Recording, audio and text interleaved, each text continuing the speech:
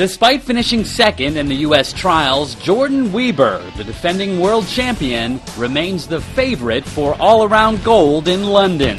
I'm not really too nervous about anything. I think I just have to focus on the positives and be really confident in all my training that I've done leading up to this moment. Weber's biggest challenge may come from her teammate, Gabby Douglas.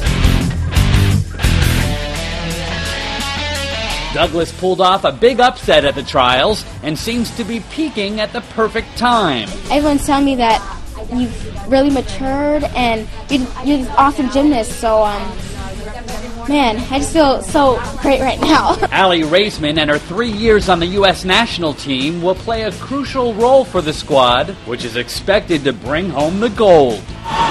I think that that's really cool that we're going in there having that extra pressure to win. The U.S. women are the reigning world champions, and they have so much depth. They could easily send two teams there, and both would probably be in medal contention.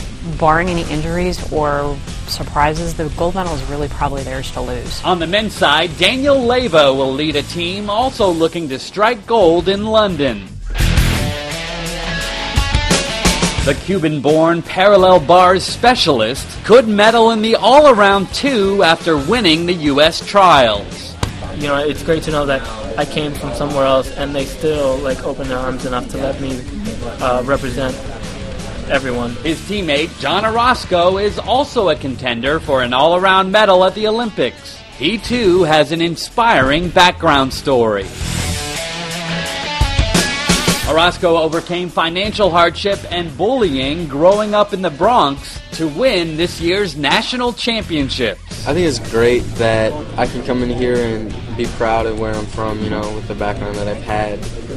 It's a good thing because I can show younger kids that were in my situation when I was growing up that, you know, you can overcome anything. Also joining the team is Olympic veteran Jonathan Horton, who won the silver medal on high bar in 2008 and was part of the team that won bronze in Beijing. You know, now that I know what to expect, now I know what it's all about, this one might almost be even a little more satisfying to know that, okay, I did it once and I was good enough to do it twice. The U.S. men's chances in London are very, very good. They have been saying for the last few years that they want to win the team gold medal and that they believe that they have the goods to do it.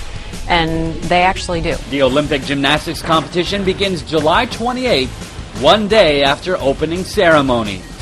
Haven Daley, Associated Press, San Jose, California.